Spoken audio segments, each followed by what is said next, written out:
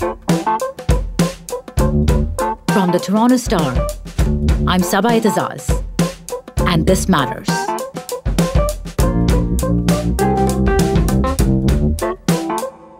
Today, I want to talk about a country where one woman or girl is killed every 2.5 days. What part of the world came to mind when you heard that? I'm talking about Canada.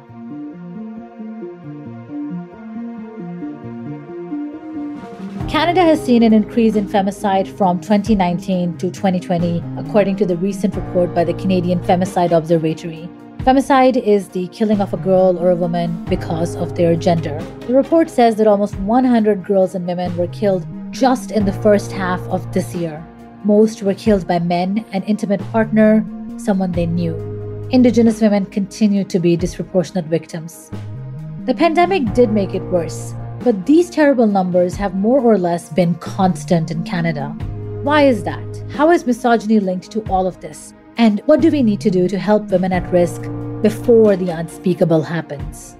I'm joined by women's rights advocate, educator, and author Julie S. Lalonde to help explain. Hi, Julie. Thanks so much for joining me today. Thanks so much for having me. So it's been kind of hard, frankly, to hear these numbers and what's been in this report. I wanted to ask, what stood out for you? I think what stood out for me the most was the urban-rural divide. So more women were killed rurally than we had previously thought. So 38% of the women killed last year were living in a non-urban area. And yet rural residents in Canada only make up 16% of our population. So rural women have very unique challenges that we don't talk nearly enough about. Right. There's some interesting data here that talks about those who are most at risk of femicide, like you mentioned, women in rural areas. And these are some things that might be contrary to what many people think, that there might be more incidents maybe in urban areas. Can you talk a little bit more about some of the data that's surprising? I believe that there was a link between age and femicide as well.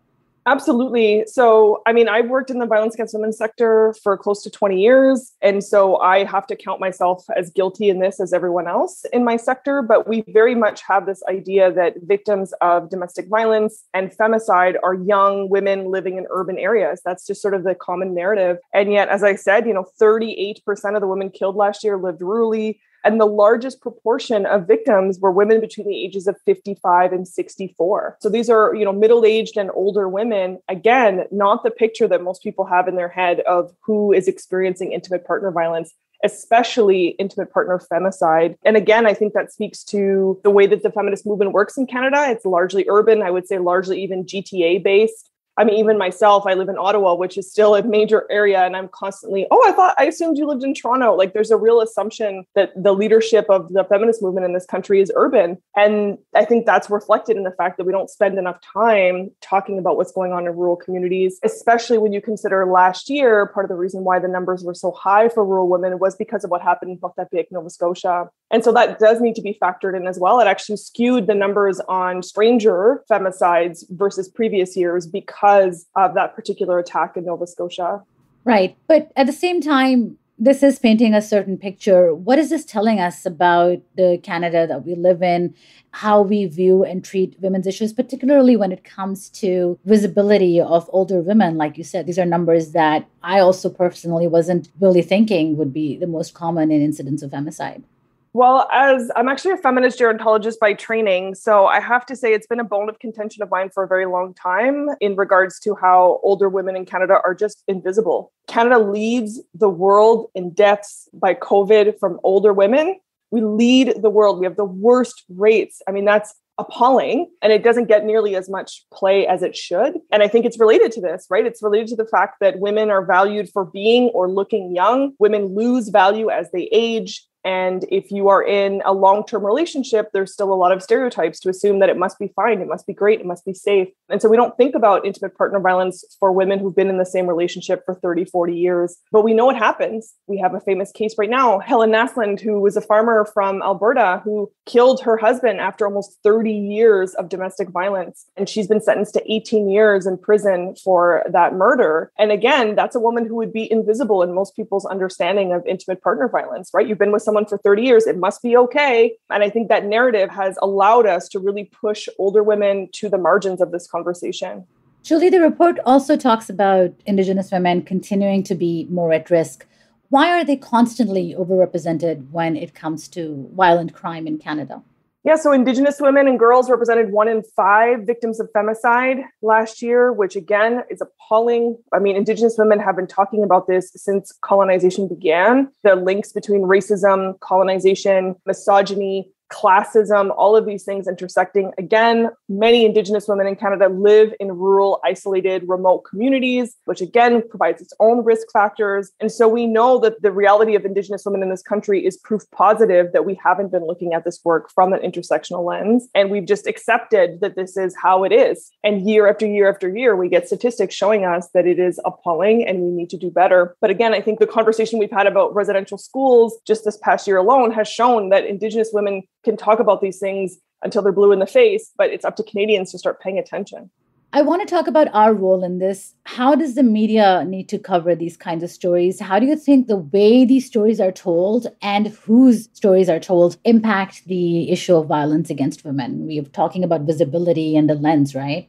Yeah, I really want to shout out folks like Farah Khan, who've done work with a group called Femifesto to create a media guide on how to report on sexual violence in particular. They use a hashtag called Use the Right Words to call out media who use really minimizing language. And so the language and how the media talks about this is huge. I mean, one, we need to actually be talking about these stories. We need to give them the radio play that they deserve, but also the framing is so vital. I mean, if I see one more story of femicide that is fawning over the perpetrator's mental health, the perpetrator, he was such a great guy, he was beloved in the community. I mean, these things impact the way in which people understand violence against women. It very much drives home this idea that these are isolated incidents, that, this man was pushed to do what he did, that this is not something that we should be connecting the dots to anything else. And I think the media is the biggest educator on healthy relationships, on violence against women, on consent. The media is absolutely what's educating people on this.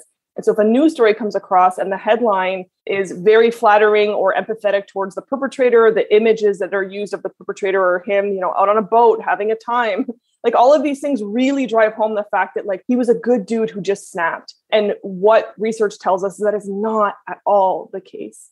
What you're saying is reminding me of the shooting in Atlanta of Asian women. And I believe it was a cop who kind of framed it as the perpetrator was someone having a bad day. So it's the framing.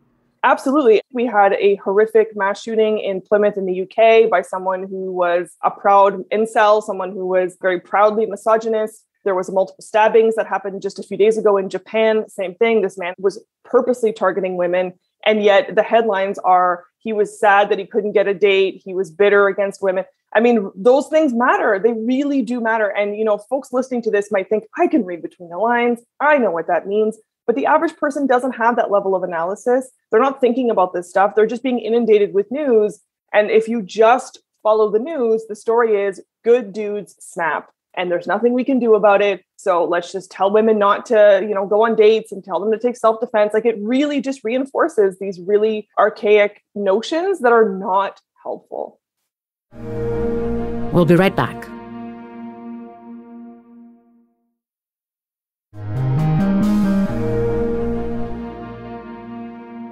Julie, how adequate do you think is our community or our law enforcement at preventing a murder before it happens? How much is the way the police sort of respond to incidents of domestic violence, for instance, or early warning signs that something bad can likely happen? How much does that play a role in these numbers?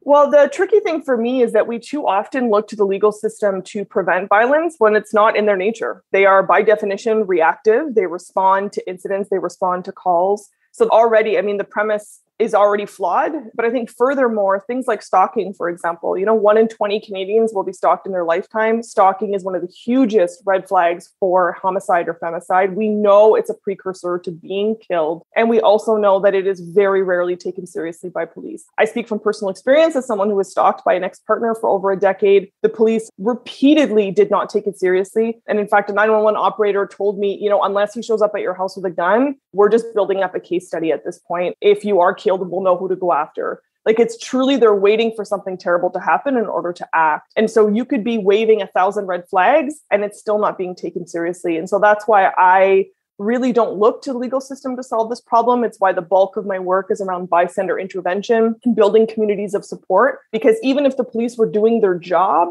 they only show up if someone calls them, which means something is already in progress. That's not prevention. That's not actually going to end violence against women, even with the best of intentions and the most sort of resourced, trauma-informed police forces in the world.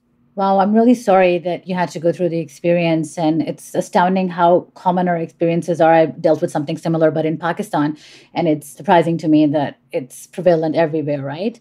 Yeah, unfortunately. And I talk a lot about my experience because I know that I speak for a lot of people who can't. By definition, talking about stalking makes it worse. But I'm a very privileged, white, able-bodied, I speak multiple languages, educated person, and I was not taken seriously by police. And I got handwritten letters signed by him. I mean, it was pretty open, closed case. And so that's why it's so important for me to talk about my experience, because if I didn't get justice from the legal system, then I truly have no idea who is.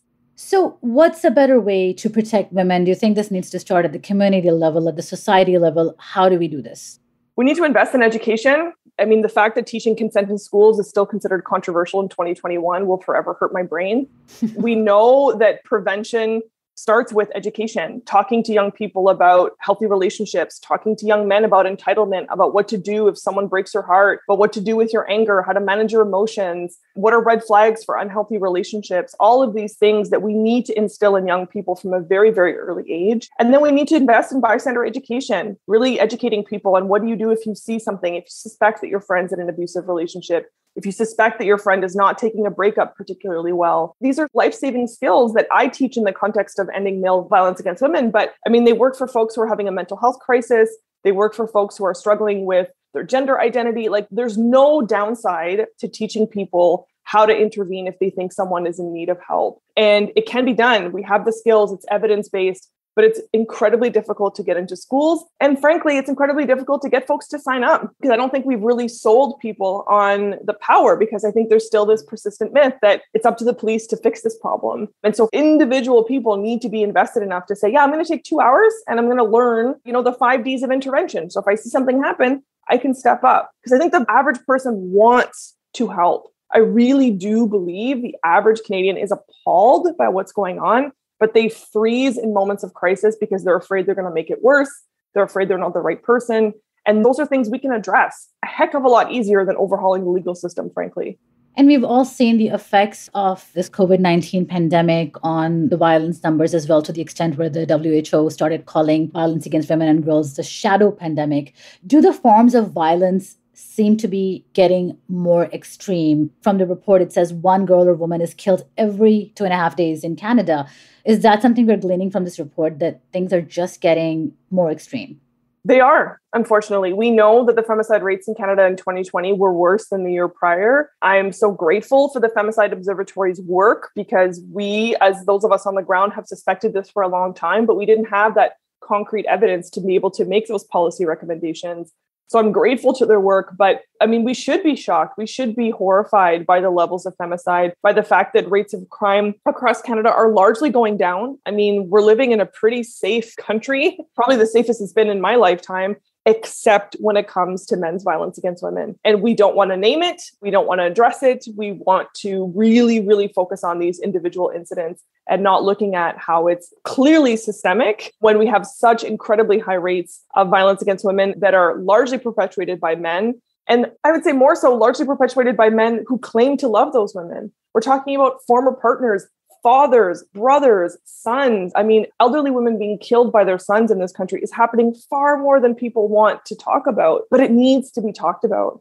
When we look at these instances of extreme violence against women, almost always we can trace back its roots to misogyny, to societal attitudes. You mentioned it's systemic, and we see it online as well every day in the form of vitriol and toxic masculinity. And we see it in our everyday lives too. How is this unchanged attitude of misogyny and casual gendered violence harmful for our society, not just women, but for any of us? And I know this is a really broad question, but can we do anything to transform this culture? I believe that to be feminist, you have to inherently be hopeful because you are starting from the belief that the world can change. So I will never be pessimistic about this. I absolutely believe in my heart of hearts that these things can change, but we have to be real about it. Just like Indigenous folks have been asking us to do around residential schools, we need to sit in the uncomfortable reality that we are raising young men to hate, resent women and girls, to take rejection as a personal affront and to seek revenge for it. I think of a case here in Ottawa where I'm based, where a police officer was charged with following his wife, catching her kissing another man, and then destroying that man's vehicle in front of her. And the level of vitriol I received on Twitter for naming that men's violence against women was astounding. And yet, when I work with my Muslim colleagues who, every white person wants to talk about honor killings, and yet that's an honor assault, right? This man feels like this woman ruined his reputation, right? And he came after her, and he was a police officer and used that. And yet people, because he was white, because he was a police officer,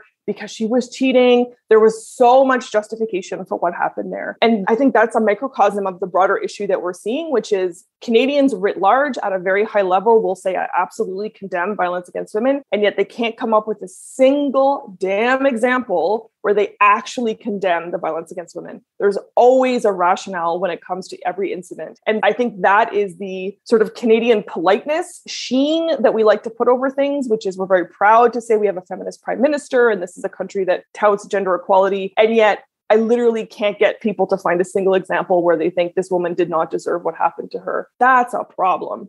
It's time to be maybe less polite and have more uncomfortable conversations, right?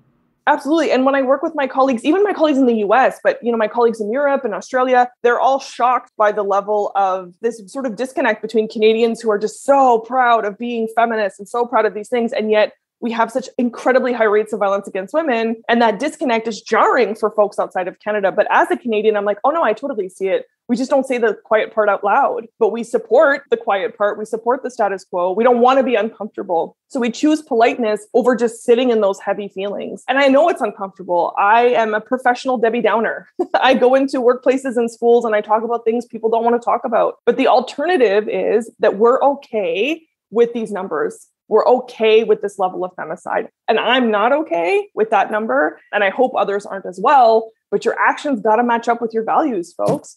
Absolutely. Julie, thank you so much for having this really important conversation with me. And I hope it's the start of many other conversations. Thanks so much for having me. I was speaking to Julie Lalonde. She's a women's rights advocate and author of the book, Resilience is Futile. That's it for today. Thanks so much for listening. I'm your host, Sabai Tazaz. The This Matters team is Adrian Chung, Brian Bradley, JP Fozo, Matt Hearn, Morgan Bucknick, Raju Mutter, and Sean Pattenton. Our music is by So-Called, Mike DeAngelis, and Sean Pattenton. We want to hear what stories matter to you. Please send us comments, questions, or ideas to thismatters@thestar.ca. Please consider supporting the journalism the Toronto Star newsroom does at thestar.com/subscribingmatters. And don't forget to subscribe to This Matters on Apple Podcasts, Spotify, or wherever you listen to your favorite podcasts. Let's talk soon.